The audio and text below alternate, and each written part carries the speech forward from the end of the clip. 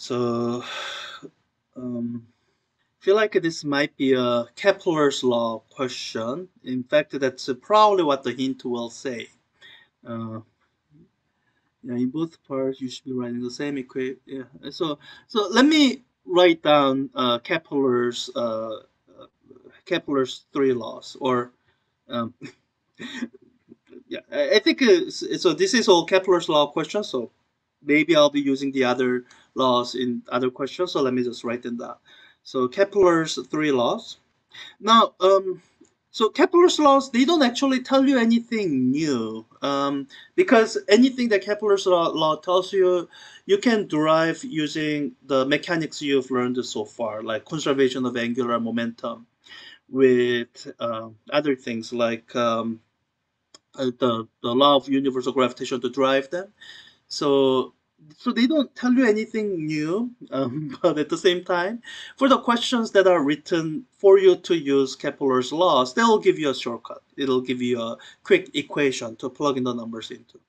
So the first law says uh, Kepler's laws of planetary motion. And in the lecture, I made some uh, issue out of like why laws of planetary motion? Why not universal? I mean, not do that here. So first law says a planet orbit in ellipses, or orbit in an ellipse for one planet, with sun at focus, one of the two foci. Second law says this is the one where it starts to get quantitative. So let me write down the quantitative version. So if you so I will write the version for the only situation where we'll be asking you questions in this lower division class, which is comparing speed at orbital speeds at perihelion and aphelion. So this would be VP and VA. And we'll use the letter RP and RA for the distances. Then this mathematical relationship holds.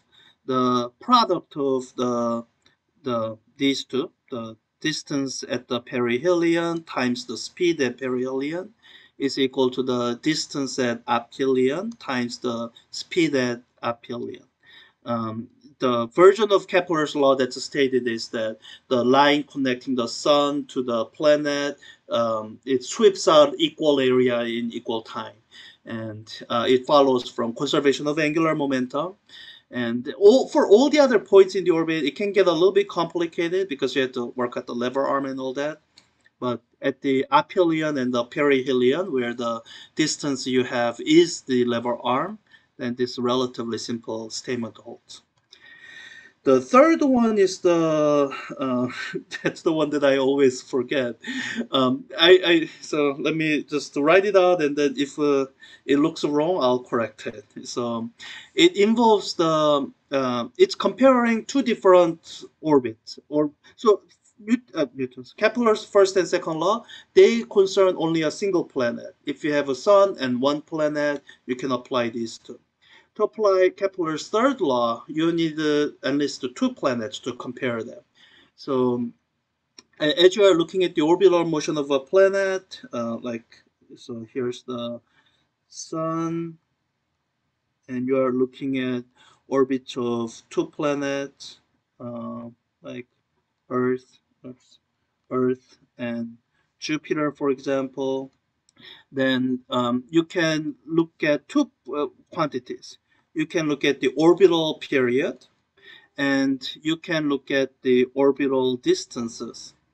And Kepler's third law says that there's a relationship between the ratios of orbital distances and the ratios of orbital periods. And the relationship is this is the one that I always forget, so let me just write it down and I'll correct it if I misremember something. So for example, the ratio of the larger orbit to smaller orbit is equal to not the ratio, but I need to apply some power to that. ratio of the longer time over the shorter time, and one of them is squared and the other one is cubed. So the Jupiter moves slower than Earth does. So this ratio is going to be larger than this ratio. It's not a linear relationship, which means I think this ratio cubed should equal this ratio squared. So that, so that the farther away you are, the not only does it take longer to orbit, which is what you would expect if they were moving at the same speed, but because they also move slower, they take even longer than same speed orbit would have taken. So with that, it says two planets orbit in circular orbit around the star have speeds this and this. Okay, express your answers in fractional form, simplified as much as possible. Okay, so it says what is the ratio of the orbital radii of the planet. So it looks like I can use most of this, the Kepler's third law, with the only issue being it's not in terms of the variables we are given, because we are given the speeds of the planets, not their orbital period. I can answer the second question more quickly. So wait, no, because it still didn't give us the orbital distance. So this is where this is kind of the general problem solving approach. You have one piece of information that connects some of your potential unknowns and knowns, and you have other pieces of information like, okay, so the speed A is equal to 3v, speed B is equal to 2v, and staring at it, hopefully you see, speeds, that's not related to any of these. I need to be able to, I can plug these into any of these spots. So I need some way to relate them. That's where your knowledge of this mechanical setup is useful, and that's where my drawing of this kind of helps me think through how can I relate orbital period with orbital radius. And maybe as you are thinking through it, you remember, oh, speed is distance divided by time. I have a symbol for orbital period. So if I'm thinking of distance, that's in a circular orbit, that would be the circumference. So I can express the speed in terms of 2 pi times the radius divided by the period of orbit. So, okay, I think I can write this down. I can say let me just move this over so I have, and scroll down a little. So I'm just going to write this expression that I hoping will help me relate the given information to whatever they are looking for. So I can write down, all right, so VA should be 2 pi times the orbital distance of A divided by orbital period of A. And similarly, VB is equal to 2 pi times orbital distance of B divided by period of B. Okay, so I'm staring at these equations. This one that I'll probably use.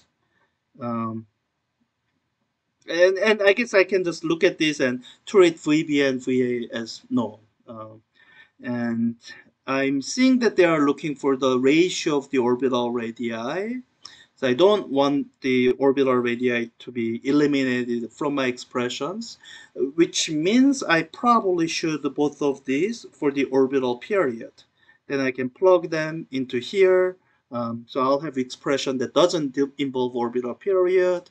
And I'm hoping that things will cancel out and I can just work out the numerical value of the answer that they're looking for. So with that, ready? Fractional form simplified. I hope it's gonna work out. Let's see.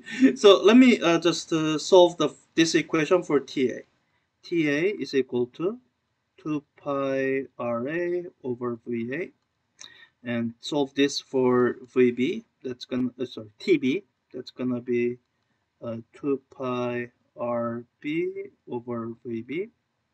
Okay, I can imagine plugging both of these into a form of Kepler's third law equation. Let me do that here. The RA wait, actually they are wanting RB over RA, so let me write it down that way. RB over RA is equal to the ratio of these two, this cubed is equal to ratio of these two, 2 pi RA over 3A over um, 2 pi RB over 3B squared. Oh, I see. There's some beautiful algebraic simplification that'll happen. Let me cancel out some things that'll cancel out. 2 pi's cancel out, so I don't have to keep writing them down. And here's the beautiful simplification that I see. Let me write these ratios separately. The RA over RB. So I have RA over RB raised to second power.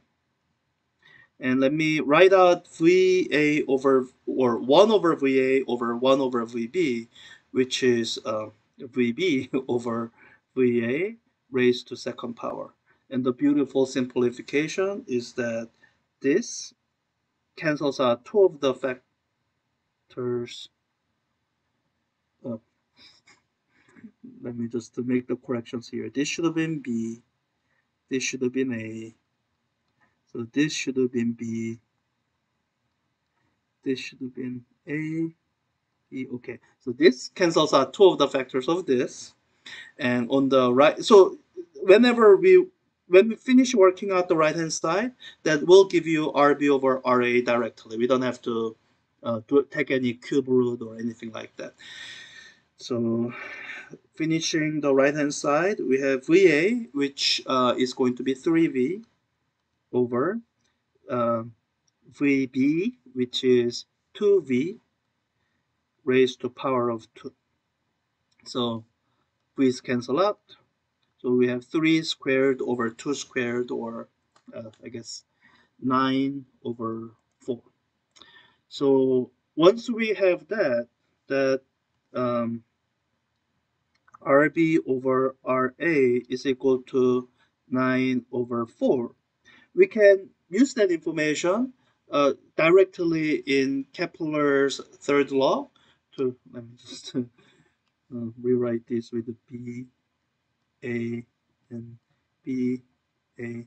Directly use that 9 over 4 ratio here to solve for the ratio of the periods. So let me just do it here. So I have the ratio of the orbital radii. Um, Let me see if I can do the numerator and denominator separately. So for the numerator, I have 9 to the third power, and then square root it. I think that's going to give me a whole integer. Okay, 27. And for the denominator, I have 4 raised to third power, square root it. Raised to third power, and since I'm getting inside here, I need to take square root. 8. Okay, I think that's gonna work out. So yeah, that's it. A little bit more involved than I thought at first, but fairly reasonable, I think. Let me do the next two more quickly than this one. Um,